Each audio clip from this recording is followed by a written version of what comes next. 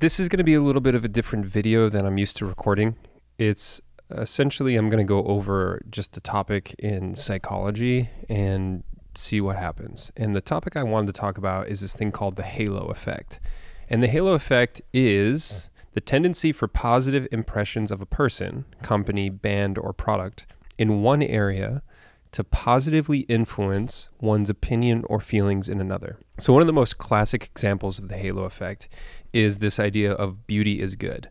So if you have a supermodel or an actor that you really like and you find them attractive, or an artist or a YouTuber, you might assume that because they are attractive, they're also ethically sound, or because they're attractive, they might be smarter than the average person. So this is called the halo effect. It's when one component of someone's behavior is perceived to be related to another component. And it's called a cognitive bias. A cognitive bias is essentially just almost like a misperception of the world. Now, I looked into it a very small amount, and there might be some relationships between attraction and intelligence, but I think there's a lot of complications there. But what I wanted to talk about today was this interesting study that I don't think is currently published, but it's being submitted for publication. It is out of a graduate school of the arts in someplace in Germany, also collaborating with people in Japan. And they're essentially looking at the cross-cultural differences of the halo effect, specifically on how it affects or how it relates to bodies. So there's been a lot of work done in this area that looks at how people's perceptions of faces influence different components of judgment. So how an attractive face is often related to intelligence. And what this study wanted to do was two things. The first was they wanted to look at how people's perceptions of bodies related to different characteristics. Does having a nice or attractive body lead people to perceiving you as also less dominating or something like that? So what did they do? This is the abstract. I'm just going to read it briefly. According to the halo effect, persons' perceptions are globally biased by specific traits or characteristics. Attractive people are attributed positive traits like prosociality, health, and dominance. However, due to a strong focus on facial stimuli, it remains unclear whether this effect can also be found for bodies. So what they're essentially saying is that we've looked at a bunch of people perceiving faces and found that attractive people are seen as more prosocial, healthy, and dominant. And what we're curious about here is, does this also apply to people's bodies? If I just had you look at somebody's body. Typically, most studies look at this thing called an individualistic culture. So this is kind of a bit of a dicey term that I have a hard time really nailing down, but an individualistic culture is one where the focus is on the person and their own success, whereas a collectivistic culture is oftentimes more focused on keeping the group cohesive and looking after the well-being of the group. The United States is often generally considered a pretty individualistic culture, whereas Japan would fall roughly into a more collectivistic culture. And there's a lot of probably subtle criticism you can make of that, but generally that's the distinction. And so what these people did was they took a bunch of photos and 3D body scans of 165 German men, which is kind of an important thing to remember. We'll talk about that later. And they had people from a German culture and from a Japanese culture rate how attractive, prosocial, healthy, and dominant they seemed based just on their face and their bodies. And so what they essentially found was that both groups responded pretty similarly in terms of the halo effects that have been observed in the past. However, there was a dominance effect that occurred mostly for the bodies and not for the faces. So it seems like when we judge about whether or not a person is dominant, a big part of it has to do with how their body looks as opposed to their face. And it seems as if this is cross-culturally preserved.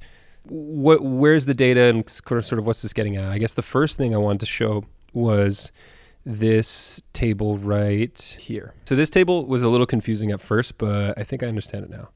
So what you see here is a bivariate Pearson correlation. And what essentially that means is there's a relationship. So when we say correlation, all we mean is that there's a relationship between two things. So if we say temperature is positively correlated with ice cream sales, that means that the hotter it gets out, the more ice cream sales go up, which makes sense because people want like a cool snack during hot times, right?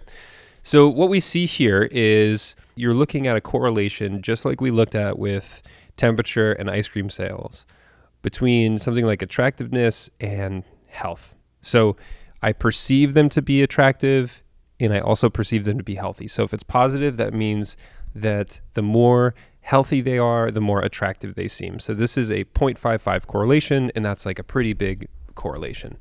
So what we're seeing here is that for things related to face, you are getting that halo effect on almost all of the variables. So when people perceive you as attractive, they also perceive you as healthy and pro-social. And just for the user to look onto, this is specifically the Japanese group here. And this is specifically the German group. And what we see is something kind of interesting, that for facial judgments, there does not seem to be a correlation for dominance for both groups. So the Japanese correlation is here, and the dominance for attractiveness is over here. So it seems as if finding faces attractive doesn't necessarily mean we will perceive them as dominant or not. Now, if we keep on going, we get to table 3, and this is where the study starts to become new within the context of like this type of research, because they're looking specifically at body ratings. So again, this whole area here is considered the Japanese population, and this whole area here is considered the German population. And what we find is that for bodily ratings in both the German and Japanese observer, when you go down here and look at dominance and attractiveness, they actually do show up. So what we find here is that across the board, the body seems to be the thing that leads people to being perceived as dominant. So above, where the face showed no halo effect, no relationship between attractiveness and dominance, here, when we look at the body, we see that dominance and attractiveness does have the halo effect for both the Japanese and the German populations. So right now we've seen that the groups are similar. The Japanese and the Germans both have this halo effect to about the same degree. So far we've essentially seen that these two groups are the same in terms of how the halo effect shows up in the data. But what's interesting is that there is a difference on one key variable, and that has to do with the halo effect, its relationship between health and pro-sociality. So within the Japanese cohort, if we go here and we look pro-social and we look at health, which gives us this number, there's a pretty big positive correlation. So when these Japanese individuals look at a body, they perceive it as pro-social in relation to its health. So the more they perceive it as healthy, the more they perceive it as pro-social.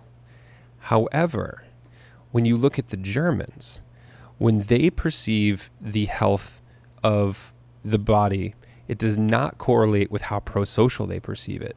So they might see a body that's healthy and perceive it in a pro-social way. They might see a body that's unhealthy and perceive it in a pro-social way. They might see the inverse of that. There's no predictable relationship in this data set between health and pro-sociality in the Germans. So the Japanese individuals within this study perceive that relationship, that halo effect is there, but the halo effect is not there for the pro-social health within the German group. So this is just kind of an interesting study that outlines some of the halo effect, and it's actually not published yet, I don't think. This is something that's being submitted for peer review, but I found it, and I also found it kind of interesting.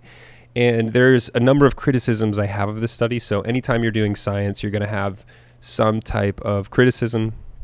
And I think the first is probably that we're only looking at one gender here. We're only looking at men. their perception of men within this study. They did have a pretty good breakdown when you look at the actual gender of the perceivers. So I think they had a pretty fairly even men to woman split, but the perceiving of the bodies, you're only looking at men, German men specifically. So I'd be curious if there would be a noticeable difference if you had Asian bodies as opposed to German bodies, and really what that even means. Yeah, I think that's the gist of the halo effect, and you can kind of see it playing out in the data. I hope this makes sense, and we'll go into it a little bit more. Bye-bye.